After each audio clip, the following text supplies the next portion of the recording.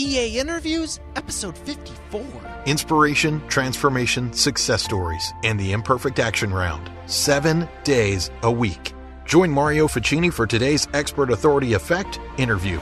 Expert Authority World, I'm excited to be here with you for another great episode. I have Grahame Rees, who is a fourth-generation sheep and wool producer. He's going to be sharing with us from the Australian outback.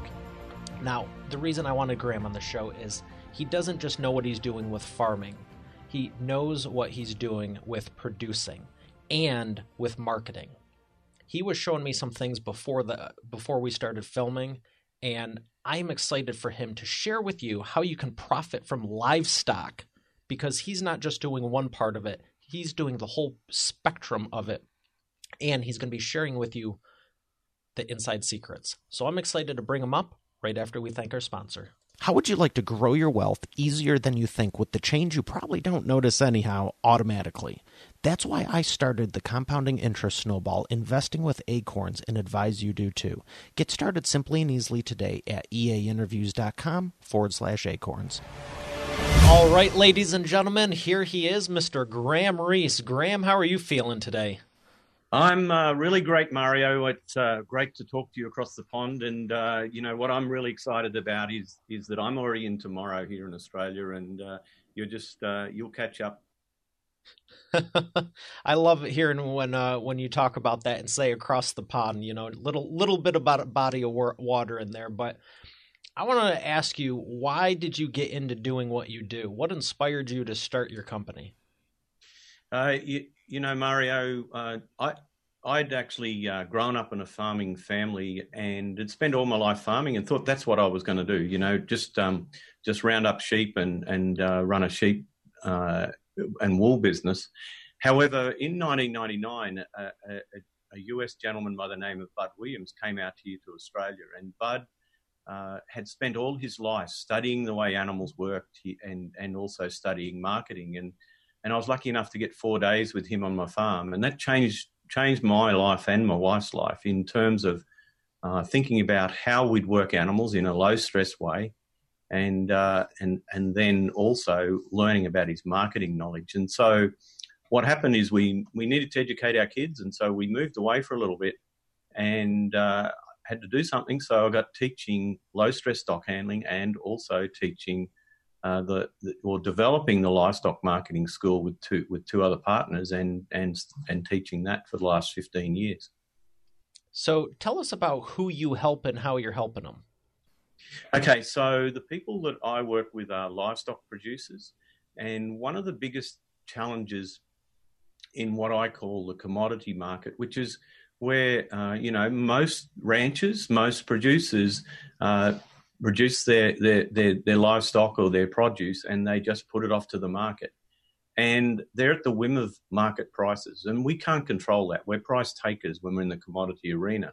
And so what we do is we teach people that it's more about knowing what their cost of carry is, knowing how to, when they need to keep animals, when they need to sell animals, and the thing they can control is their costs. And so we spend 2.5 days teaching people that, really helping them to build a more profitable business and how to make really good decisions.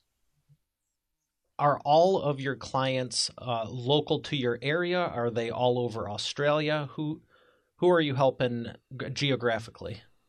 Yep. So we've got clients right across Australia. I've just come back from Perth, which is Western Australia. So that's like going from LA to New York. It's just as big a country. And then in Brisbane, we had people come out from South Africa. We've had someone from the US come out. So we've got people sort of all over the world, and actually we're looking to bring that program to the US next year, where we want to bring it home to because Bud's passed away today, but his wife's still around. Sorry to hear. So we want to bring that back. So the principles that you're teaching with your schooling really are essentially universal, that you can take this globally, correct? They are. And that's a really good point, Mario, is a lot of people teach. Well, I'm glad you're agreeing to it, because it sounded like it, but I was like, I hope he doesn't say no. Well, you see a lot of people out there, it doesn't matter what training arena it is, people people that go to a course want a silver bullet. A lot of people teach silver bullets.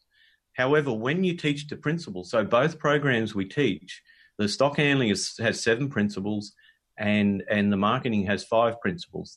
And the thing about principles is they're universal all around the world. Doesn't matter who you are, doesn't matter where you are. Those principles will work even in real estate, because fundamentally it's about knowing the price of what you got to sell, what it's going to cost you to, say, renovate that real estate, and what it's going to cost you to buy that new one. And so we're trading the margins. We're not worried about what the market's going to do, something that's totally out of our control. Can I get you to share a couple of those principles with us? Well, yeah, if we talk, so the farming one is the first principle is the most important one, is balance your inventories of livestock, grass and money. And if, for those people listening that maybe aren't a farmer, it makes logic that, most farmers or ranchers think they're livestock producers, but actually they're grass producers. And we need to make sure we've got enough grass for the animals we have, or we're going to get into trouble. So if we buy animals, in effect, we've sold grass and we've sold money to those animals we bought. So that's principle one, and it's fundamental to how you run a ranch or a livestock business.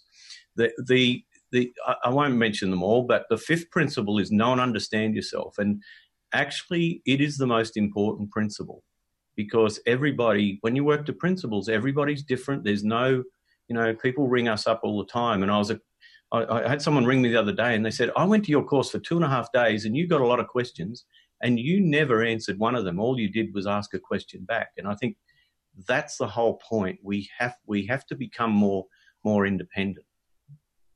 I love that. So if someone wants to know, straight up, you piqued my interest. Where can we find the other principles at? Are they on your website? Do you have a checklist? They got to come to the school. No, they're simple principles like every day we sell or buy, know the price relationship between what we have to sell and buy today. So that's in the marketing. In the stock handling, I won't go through all those principles because that's a whole call in itself. But the one principle I always say to people is, when pressure is applied, it must be released. The stock handling will work just as much with people. As you know, maybe you're probably a bit like me. You didn't work for anyone for very long because you just can't work. What gave that away? That's right. And so you're not going to be mayor of Chicago if you don't. Is it Chicago you're going to be mayor of? Yeah. Oh, Detroit. Detroit. Yeah, you're not going to be mayor of Detroit if you just go and work a job. So, but in a workplace, let's just apply it to people. If your boss is like, just you haven't done this, you haven't done that, you haven't done this, really putting pressure on, then eventually you just bail. And livestock are the same. Whereas when pressure is applied, I say, hey, Mario, how are you going on that project? And you give me an answer and I go, okay, do you think you'll have it done by Tuesday? Okay, I'll see you Tuesday. So I've just put a bit of pressure on, but then I've released it and let you work away. And the livestock are the same. You see, the problem with livestock is that, for tens of thousands of years, we've been predators wanting to eat them. And so they see us as a predator. And I take it that part of it is you have to train them that, you're there to help them and take care of them, at least for a little bit? The livestock program is a 2-day physical program, but it's not about it. It is partly about training the animals, but it's actually about training the people to work around animals, unlike a predator. And so, we teach people how to. So it's not training not training the animals to trust us more. It's being respectful towards them, so that way you communicate on their natural level. It's a mutual thing. It's a mutual thing. And why I keep bringing it back to people is a lot of people listening to this may not be livestock or producers or ranchers, but at the core of it, it's that mutual respect and, absolutely the same way you treat people. There's a lot of people that look at others as predators and, someone's all, let's let's throw ourselves at the will of here. How many people look at marketers, quote unquote, and go, oh, they're just out to get something, or they're just here to sell me. And it's like, no, marketing is storytelling to get you educated to go, hey, is this a good decision or not? That's a really good point, Mario. And I think we're marketers. I did a program a long time ago called the Landmark Forum, and they teach you there about there's two conversations. There's an enrollment conversation and there's a registration conversation. An enrollment conversation is leaving somebody touched, moved, and inspired. A registration conversation is, hey, buy this thing. Most people just go out there and have a registration conversation. But my belief is if you go and do the enrollment conversation properly, they'll actually ask, where do I register? And I think that's so important in marketing. I would have to agree. I've been using an enrollment process for a couple of years with qualifying for my masterclass and all that. And I'm hearing certain words you're saying in a new light that I've honestly never heard before. Because right now when you said enrollment versus registration, I just thought it's what everyone used, but I'm noticing more and more words specifically. Enrollment has a different connotation than registration. Is it connotation or denotation? I have no clue. Well, yeah, and I think it's about being interested in the person. I heard recently the other day, somebody said when you meet somebody, just ask them 5 questions about themselves. Don't talk about the weather and the ridiculous stuff.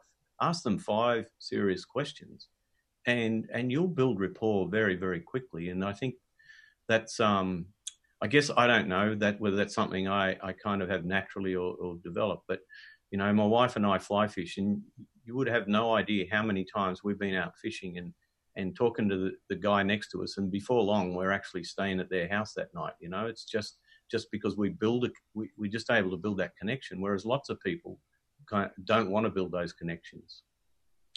And that's one of the reasons I invited you on the show, because I knew you had heart. I knew you were a great people person. And it's frankly one of the things I'm looking for just with people to even know is, do they actually care about other people? Because I've ran into that in the past, not everyone does. And I'm glad you touched upon the, asking them about themselves.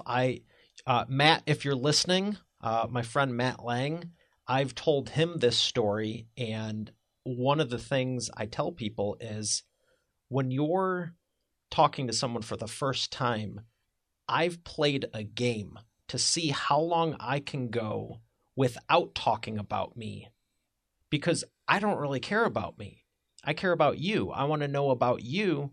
And some people, you'll go a minute or two and they get like, you can watch their body language just get jittery. Like, why are they asking me questions? Because they're so used to surface stuff. Other people, they'll go 35 minutes just talking about themselves. They won't ask one question about you. And it's not that I'm hiding anything. It's more of do they even have the foresight to realize it's been 10, 15 minutes. They haven't asked me anything. I mean, I generally do care, but it's also somewhat of a qualifier to go, are you just going to be talking about you the whole time? Do you even care? And there's been people that are like, oh, I need your help. We need to talk. Here's my number. Give me a call. And they never even asked my name. Yes. I'm like, now, what do you think the likelihood I'm going to stop everything I'm doing, stop helping all the people I'm helping, stop all the interviews I'm doing to help even more people, to call them to help them, and they didn't ask my name? It is building that trust. One of the things we offer our graduates of the marketing school is the ability to join the mastermind. And the mastermind's made up. Our mastermind, we've been running that since 2006, I think it is. It's made up of a lot of tools and products, but it also is very much about a support network. And when I'm actually sharing it at a school, I say to them, look, you can call me 24/7. And they look at me like, what? And I go, well, it doesn't mean call me 24/7, but if you found yourself in a situation where you didn't have anyone to talk to and you needed to call me at 2:00 in the morning, then you call me. Now, no one ever has, but just having, and I'm genuine about that. And it's amazing, actually. People have called me about situations and they say, I've called you because I don't have anyone else to ask this question to, personal question. So it's not what we aim for, but it's about building. When you have that trust with people, you just know you're doing the job right. Yeah, it's about that core relationship, being a human. I put something out earlier talking about, when you're around impressive people, you have to be more than just impressive. So many people aim for just that. And it's like, be human, build a connection with them, find out what they're really about. Anyone can buy clothes or do their hair differently, but what is at their core? What are their dreams? So do you touch that in your 2-day training? Well, I tell you what, we're very transparent. So 2 of us actually run the training program together. So one will teach and then the other one teaches. And so that's good because you can bounce off each other. And so we're very transparent about stuff. We're not hiding behind smoke and mirrors. We tell the good, the bad and the ugly about ourselves and the things that worked and that didn't work. And I think that's important as well, to be transparent we really do build that rapport with people. And what's fun is when people get in the mastermind, because we've got people that have been in there since 13 years. I'm actually, the other day in Perth, there was a guy there and he's been in there the whole time, 13 years. And, they become like family because you get to know a lot about those people, but you also, that you've actually been able to give some tools and principles to help them change their business and change their lives. That's huge. And I'm so glad you're doing it. Let me ask you, what's the biggest transformation you've seen from one of your clients or students, let's say, who came through your school? Look, I think there's various ones, but I think the fun one is there was a young guy who was a web designer, but he had this dream that he wanted to own some cattle. And I'd met this guy on Twitter, actually, and he had a bit of a go at marketing with me. And I said, well, you can't really say that until you come and do one of my schools. And so he actually paid his money and came to the school. And at the end of the school, he came up to me and he said, you give 100% money back guarantee? And I said, well, yeah, I do. And he said, well, I think I need to get my money back because he said, I got no land. He said, I got no cattle. I don't know what I'm going to do with this knowledge. I said, well, how much money have you got? And he said, I got $7,000. And I said, okay, what if I give you be an honorary member of the mastermind, and I can tell you a story as we go along. And so he became a member. He found some custom grazing agistment with one of our mastermind members, and with that $7,000, he went out and bought 10 head of cattle. And over 3 years, he didn't take any money out. He just kept putting his profits back in. Over 3 years, he built that to 70-odd head of cattle. And I don't know what that would have been worth, but probably somewhere around $100,000.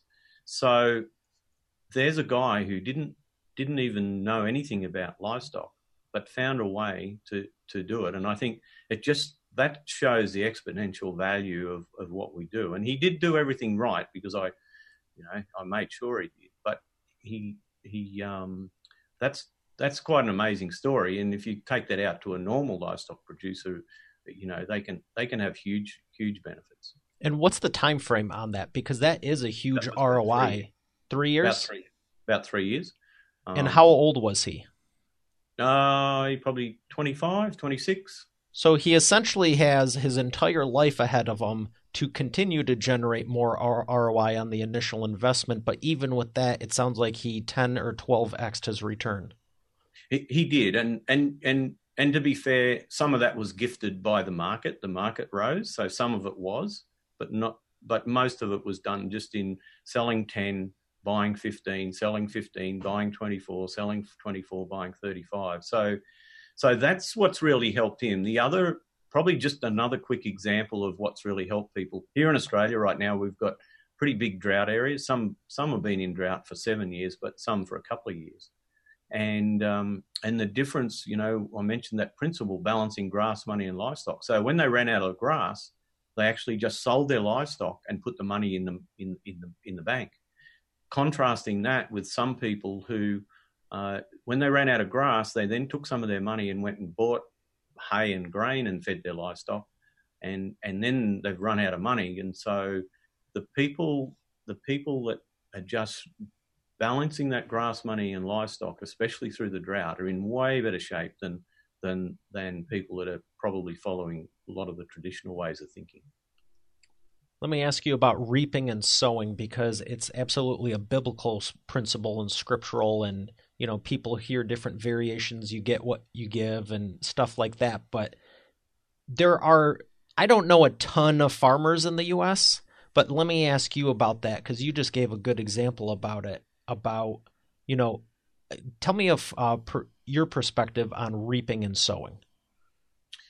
Well, on reaping and sowing, I'm not into producing grains or crops. However, if you don't reap anything if you don't sow something, and so if we think about it in terms of marketing, it's the work we do in, whether it be on social media, whether it be on branding, whether it be on this show. This show is a good example. Here you are sowing the seed. You and I, we're having a discussion, both of us, and we're actually sowing the seed. And the important thing there is you just can't go out and harvest. That's that registration conversation. Hey, let's go and get some clients. No, we've got to till the soil. We've got to fertilize the soil. We've got to sow the seeds. We've got to water those seeds. We've got to take the weeds out. It's a process that over a period of time, depending on the plant or depending on what we're doing, in order to reap that harvest. And I think that's one of them. I think farming can be used in all analogies, in marketing, in any business, because when you sow that seed and you fertilize it and you look after that plant, especially if it was, say, a fruit plant, then it's going to give you fruit for years and years and years to come. Well, I appreciate your perspective on it, because it's so fitting. And you're right, you don't need to be a farmer to realize it, but too many people are the takers. And to touch upon the transformational story with the gentleman, maybe the market did rise a little bit, but you said the key. He bought 10, invested in 10, bought 15, invested in 20, 20, yeah. Bought 24. Now, maybe that would have taken him 4 or 5 years, but what I heard is he started. He said, yeah. I had nothing, but he started. And there's people that go, well, this might take me 8 or 10 years. Well, maybe the market 4 years from now will fluctuate. And because you decided to start paddling, surfing a wave analogy, because you decided to start paddling and just get on the board, it will carry you a little bit more. There are these little boosts that you don't expect. But even if nothing does happen, hey, maybe it would have taken 5 years and now you did in 3, 4.5.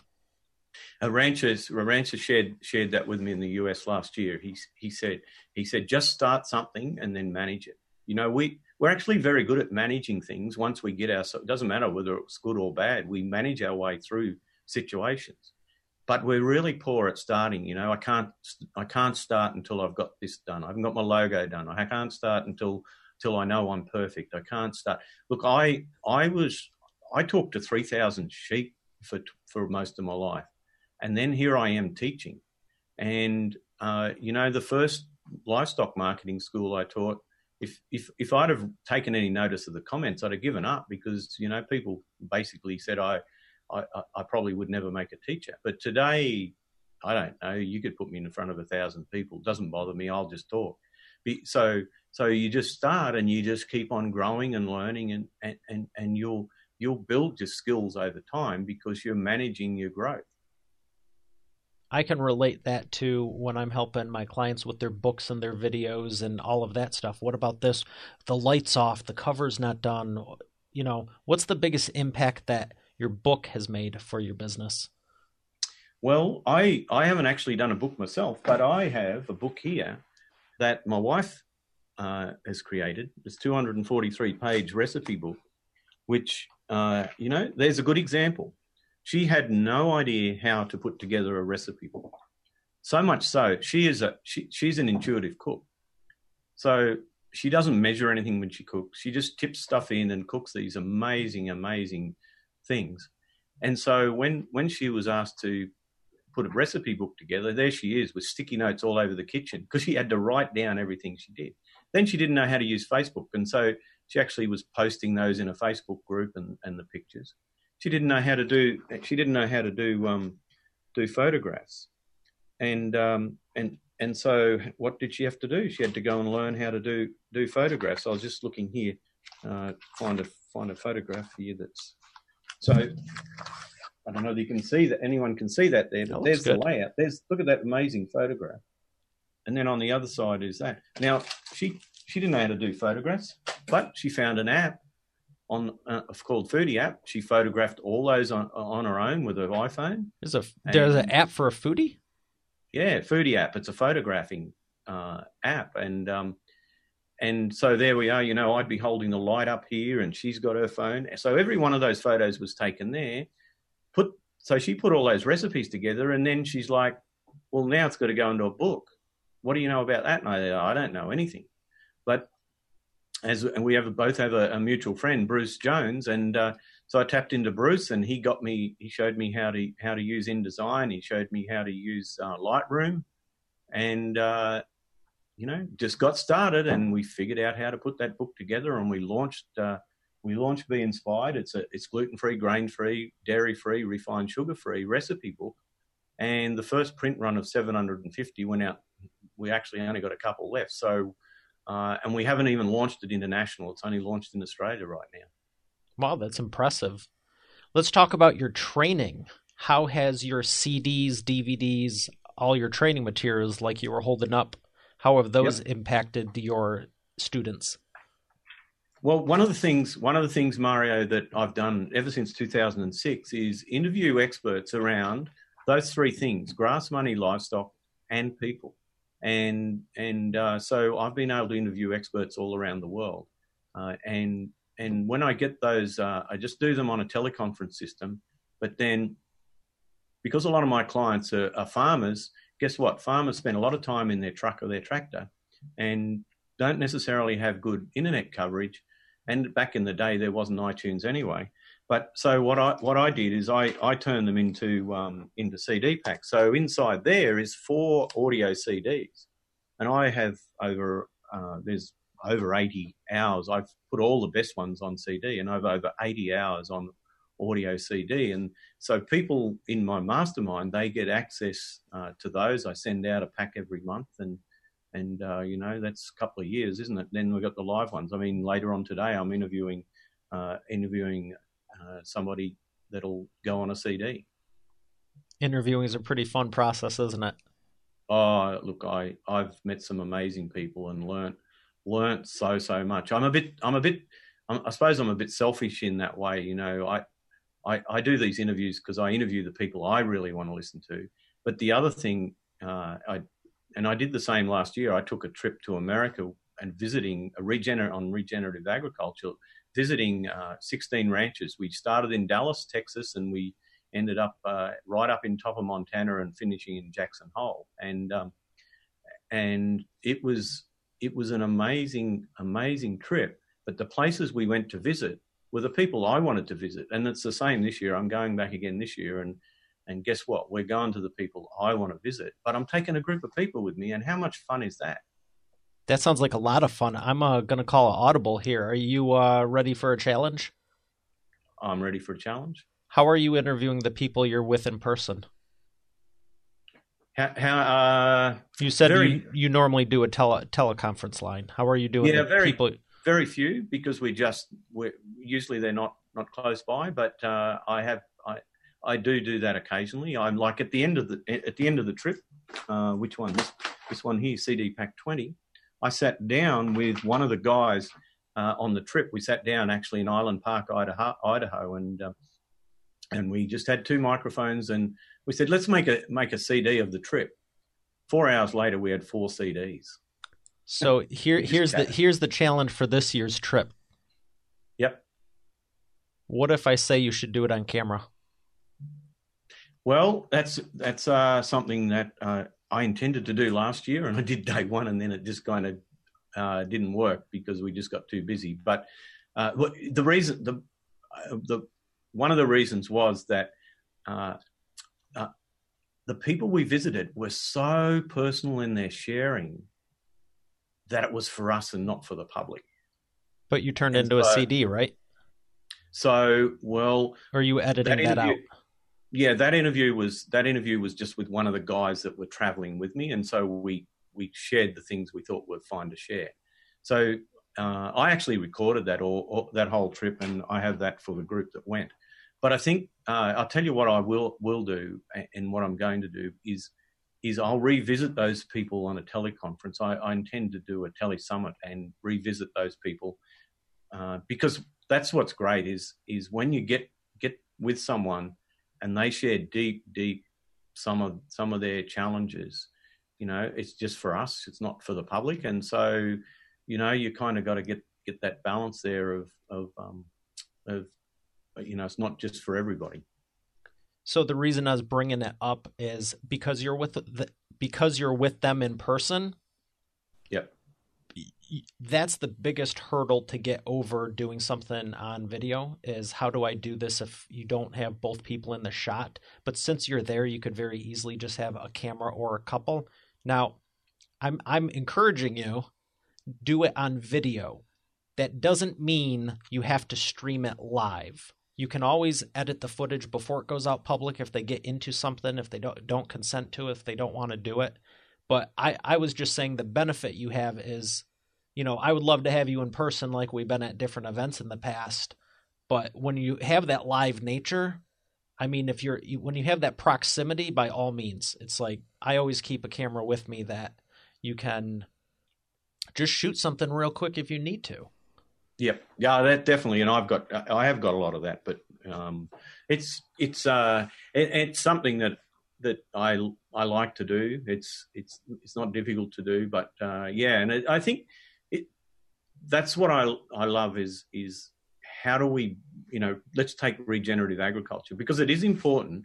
It is important for everybody to understand what's happening in our whole food system. Everything people are eating there in Detroit comes from a farm somewhere, and is it coming from a farm that's you know, being managed in a healthy way? Is that food healthy or not healthy? And so that's something that I think is really important, and how we get those messages out. You know, the guy I'm interviewing today is a guy called Fred Provenza. Look at all my tabs here. Wow. And so Fred is it's an amazing book. It's called Nourishment. I recommend you read that. Everybody should read that book because what he says at the end of the book is really quite amazing. So I got a question for you. We're going to jump into the imperfect action round in just a second, but I'm going to do another audible. What is a favorite movie or song you'd recommend to someone? Favorite movie or a song? Well, I tell you what, I actually have another question for you. I'll let you use one of those, but the real question I want to ask you is, tell me something you haven't told anyone. Tell you something I haven't told anyone. Gosh, that's a big question. I'm so transparent. I know it's loaded. I have about a dozen of these, and I'm like, I'm going to ask Graham this one. Let's see if I can do it. Well, I haven't. Something I haven't told anyone really is I do have this goal to run a big telesummit and linking human health back to soil health, and doing something similar to what we're doing here, talking to all the experts around the world and pulling that together into probably, you know, 20 or even maybe 30 different speakers. Wow. Well, thank you for sharing that sincerely. I would have let you use the movie or whatever the first thing I asked was as a backup, but sincerely, thank you. I would love to see that come to life. Well, yeah, and you know the movie I've just watched. What's the movie with Lady Gaga? The one that's going on right now. It's with Bradley Cooper. Yeah. I just love that. Just for, you know, I think it just brought forth Lady Gaga's story of somebody telling her she wouldn't an ex-boyfriend telling her she'd never make a singer, and the fact that she didn't just make a singer, she made an amazing actress as well. And my song, John Lennon's Imagine, I think that says a whole lot, especially in the world we live today. There's a new movie coming about. I thought it was going to be a documentary about the Beatles. It's more of like a comedy thing, but it's called Yesterday, coming out sometime soon. So we're going to go to the imperfect action round, and we're going to come back, and I've got some really pointed questions you can answer in 60 seconds.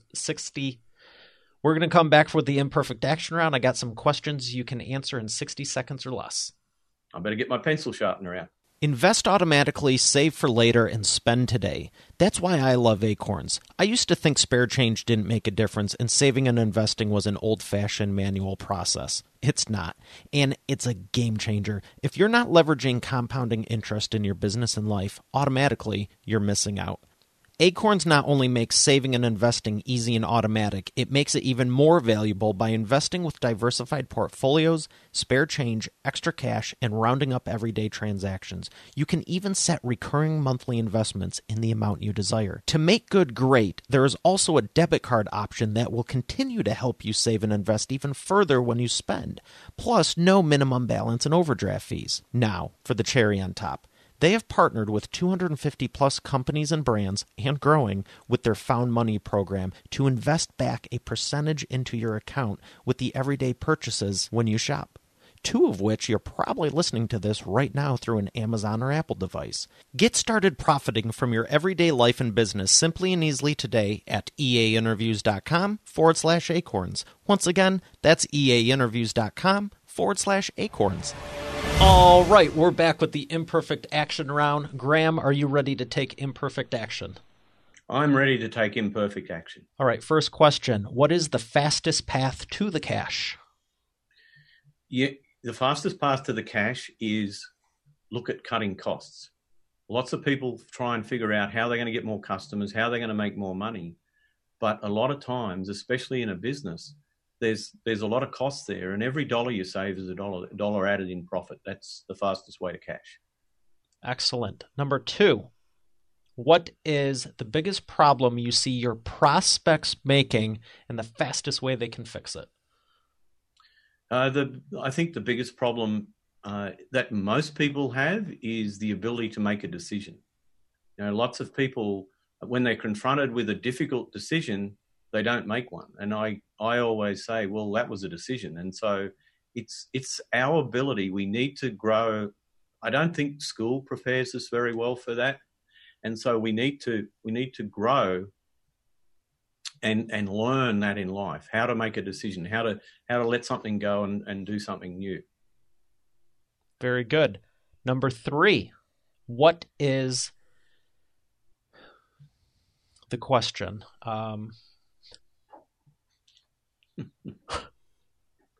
Oh, I know. Number 3, what is the fastest way? Number 3, what is the greatest way? The hell is the question?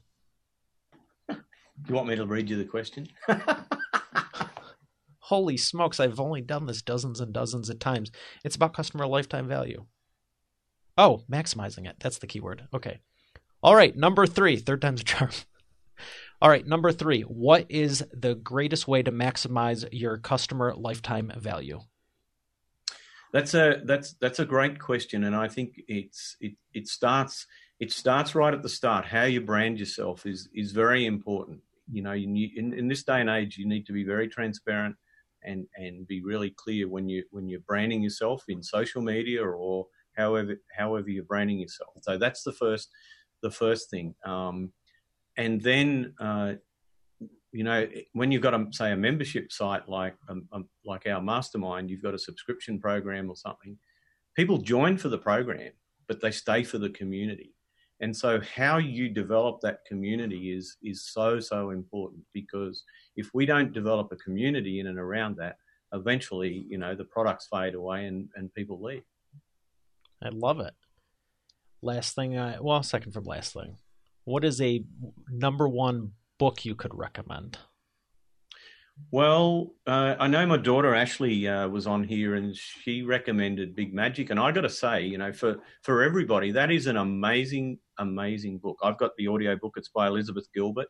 She wrote Eat, Pray, Love, and I listened to the audio book. But everybody that I've got to listen to it, when we have conversations, something happens, we go, "Wow, that's Big Magic at work."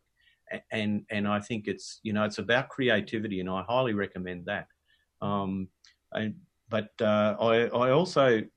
really, really have loved this book. I did a series of quotes, 30 quotes, a quote a day, because we have a book club called the Regen Ag Book Club, and I did a quote a day, and what he says at the end of the book, he basically says, we come from the earth, and then when we die, we basically are back there to fertilize the earth and the plants, and we become the plants and we become the animals. And I think, we kind of have got isolated from that, especially in the last probably few hundred years. Well, I appreciate you for playing along, because right when I was going, hey, what's a book you'd recommend? I'm sitting here thinking he already recommended a book. But yeah, Big that's Magic. Good. It's get the audio book. It is applicable no matter who you are to listen to that book. She reads it beautifully, and it's just an amazing book, and it's all about writing a book. So people you work with would get a lot out of that. Well, I appreciate the recommendation. So where can people find more on you? Well, the KLR Marketing School, it's on a website, klrmarketing.com.au. So I'm on that website. People can email me or there's the contact details there. That's probably the best place. I think you'll probably have. I sent you a bio, which will probably be in the show notes. Absolutely. Facebook, they can Instagram, LinkedIn, all of those places I am, and that's how I've built hundreds of friends around the world on social media. Excellent. Well, Grahame, thank you so much. It has been a pleasure, and look forward to connecting with you further. So great to talk to you, and it's been a pleasure to meet the future mayor of Detroit, and I love to talk to people with dreams. Well, I appreciate that. We'll see you soon. Cool. Spare change? How's that going to make a difference? I know that's what I thought before I started investing with Acorns. Throwing change in a jar is not very leverage and time-consuming, but what about all the transactions you don't use cash for? Like majority? Acorns not only invest your spare change automatically with roundups, it also lets you add a preset amount to each transaction regardless. It's pretty inspiring to see how quickly and easily you can end up with a pile of cash instead of a pile of receipts.